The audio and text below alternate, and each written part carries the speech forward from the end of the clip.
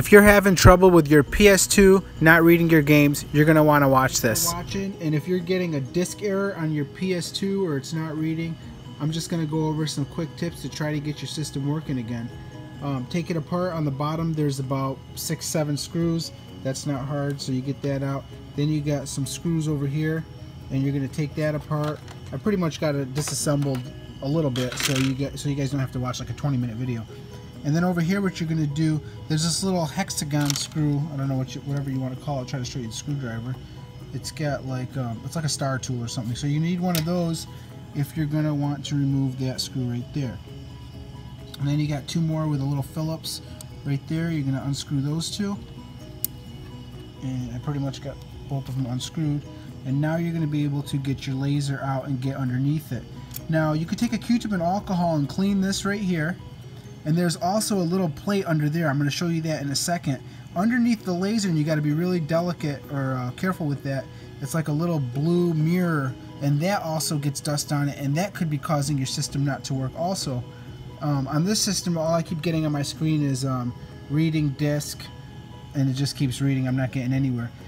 There's two screws on the bottom here that are going to intensify your laser, and you turn them clockwise, and we're going to get there in a second. But what you do is you turn those two little screws clockwise, and it turns your laser up. Don't turn it up too much, because if you go way too much, it's going to burn your laser out way quicker.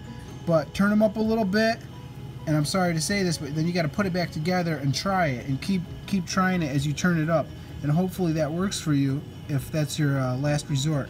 Also, I got some WD-40 here, just in case my laser is not riding on this bar, these two bars right here. I'm going to take a Q-tip and spray some WD-40 on it and just wipe it on there and see if that helps it. I'm just trying to troubleshoot this problem and get this thing fixed. There's people on eBay that want like 30 bucks for this laser because of the model that I have, which sucks. It's one of the most expensive, rarest ones. I guess they didn't make them a lot. And now we're going to go from here. So I'm going to take this off and we get underneath it to show you guys. And the two screws that I was talking about that you are going to adjust are, let me get this little screwdriver, are right here.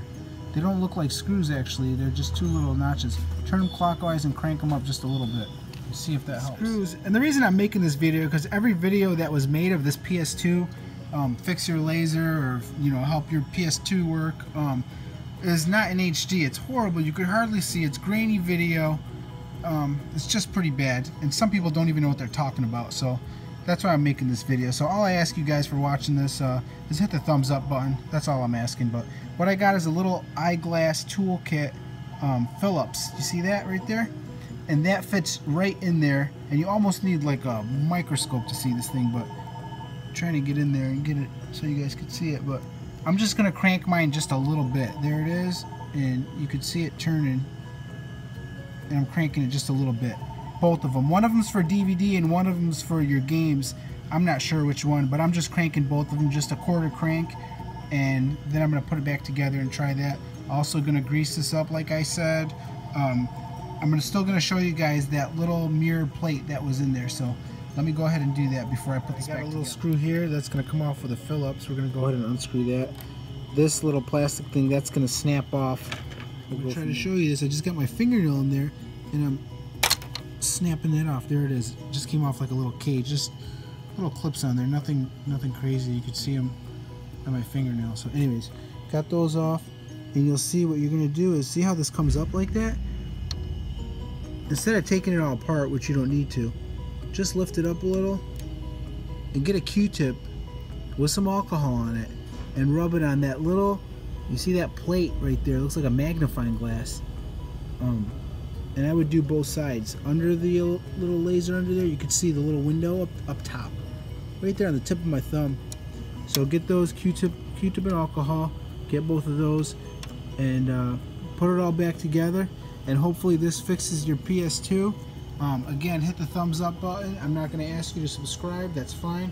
But I really appreciate it. I took my time to make this video for you guys in HD. So thanks for watching. I hope it fixes your PS2. Have a good day.